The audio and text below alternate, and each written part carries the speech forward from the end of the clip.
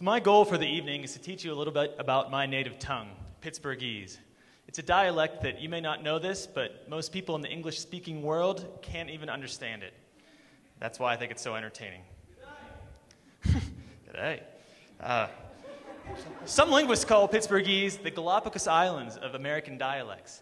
It's unique. It's basically been unadulterated by the outside world. Sounds pretty cool, but growing up, I hated it. I thought it sounded stupid. I thought that Pittsburgh, all it had to offer was football and big hair. I got out of there as soon as I could. But you know what? That blue-collar melting pot really grew on me, and I'm here to say today that I love Pittsburgh. My first experience learning about Pittsburghese, getting acquainted with it, was a job in high school in an office during the summer. There was this really heavy guy, and people would say, "Hey, Cal, what's up, Cal?" And I thought to myself, you people are jerks. Then I walked up to his desk and saw his nameplate. It said K-Y-L-E. Oh, Kyle, the long I. It all made sense then.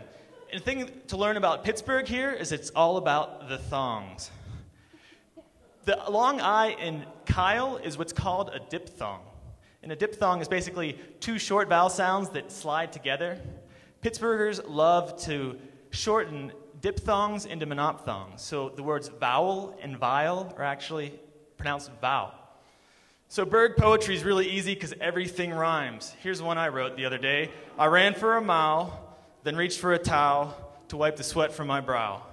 I'm not making this up. This is how we actually talk in Pittsburgh.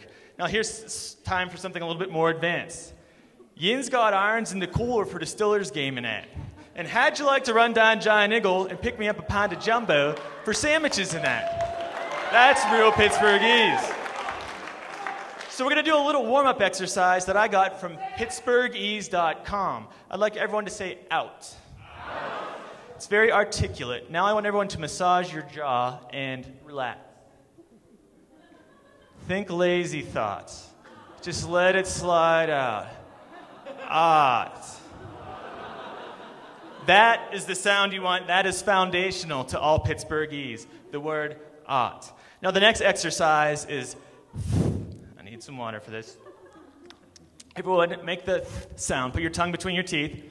Now bite down on your tongue as hard as you can until it bleeds. That will remind you that we do not make that sound in Pittsburghese. Don't ever do it. The second person pronoun in English is you, for both plural and singular. In the South, they use the plural, they say y'all. In Pittsburgh, it's either yins or yuns. You're a yinzer or a yunzer. I'm a yinzer. We also say inat after everything, which that's cut off. How'd you like a cold beer, inat? That should be at the end there. Anyway, inat is kind of like when Canadians say a. They say it after everything. It doesn't mean anything. It adds absolutely no information to the sentence. So Pittsburgh is a still town. Still is made in a mill, and yes, they rhyme. Still is made from iron. Yins all know iron. You iron your pants in that whenever they get wrinkles. In Pittsburgh, we drink Iron City beer, and while we watch the Stillers play. The Stillers play in Heinz Field, which is downtown. And you all know that song by Petula Clark, Downtown? When yins are alone and things are making you lonely, you can always go downtown. Wow, that worked. I tried that on some friends today and they looked at me like I was an idiot.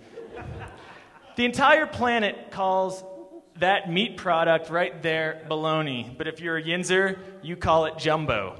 And that chipped ham, we call it chip chop. Great for making sandwiches.